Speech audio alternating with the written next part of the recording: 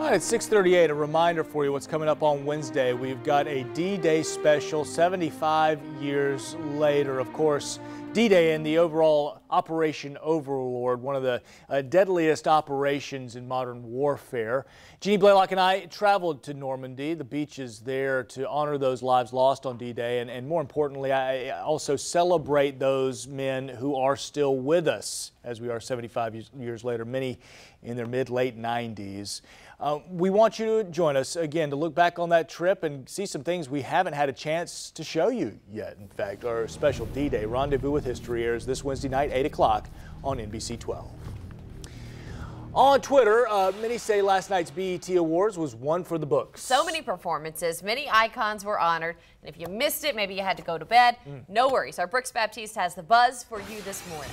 Hey, guys.